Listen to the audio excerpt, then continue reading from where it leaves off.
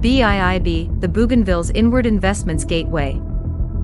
BIIB, abbreviated to Bougainville Inward Investment Bureau, is often regarded as Bougainville's Inward Investment Gateway.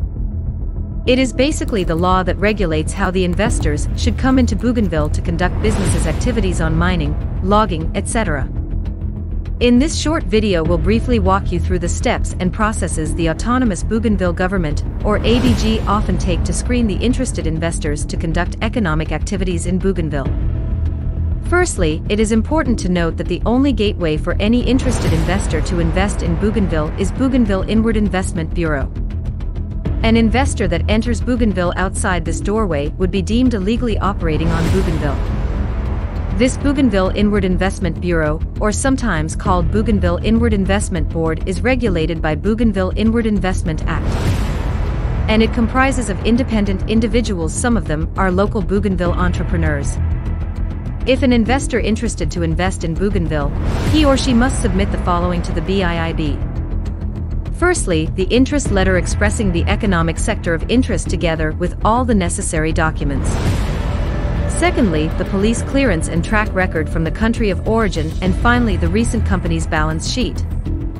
The BIIB will then make thorough screening on the subject, and if they find an investor failing the set requirements, the BIIB will screen out the investor, and if they find an investor meeting all the set requirements, the board will further refer the investor to the Bougainville Executive Council, or BEC.